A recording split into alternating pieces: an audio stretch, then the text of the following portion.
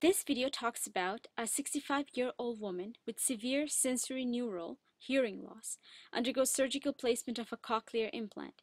This neural prosthesis converts sound energy to electrical signals, which results in stimulation of which of the following structures? Now, before we even explore the options, let's talk about how a cochlear implant really works. So I have two pictures over here.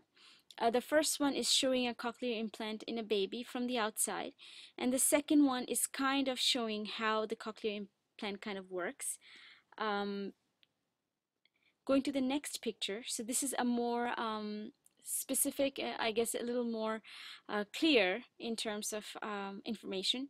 So anyways, there is going to be a receiver in a cochlear implant, which is going to be outside. So this is where it's going to start. The receiver is going to receive information, and it's going to bring the information in the cochlea, and the receiver is going to wound around the cochlea like that. Okay, it's going to wound around the cochlea. The receiver is going to send impulse through the scala tympani and directly, and this information is then taken to the brain.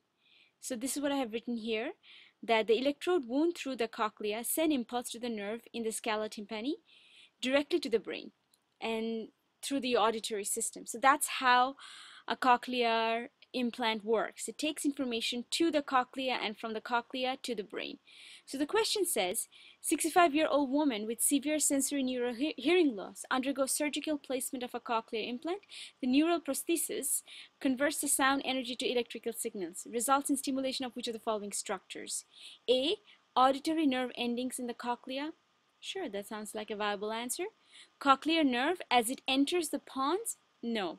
Pons and cochlea, the implant doesn't even come close to the pons, so that's not a possible answer.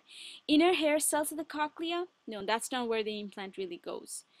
But the question also says that which of the following does the cochlea stimulate, right? Stimulation results in stimulation of which of the following structures? So it really stimulates the nerve endings in the cochlea. What about inner hair cells of the cochlea? No, it does not stimulate the inner hair cells of cochlea. Olivocochlear efferent axons that innervate the outer hair cells? This does not even make sense.